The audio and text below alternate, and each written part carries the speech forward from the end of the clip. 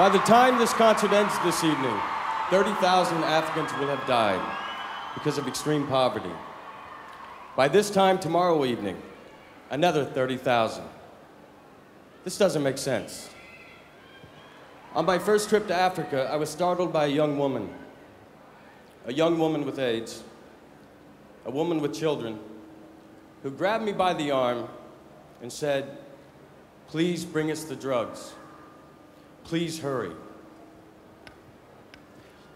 Let's be inspired by her. Let's defend her. Let us be fighters for her life and the lives of her children, whatever it takes, whatever the cost.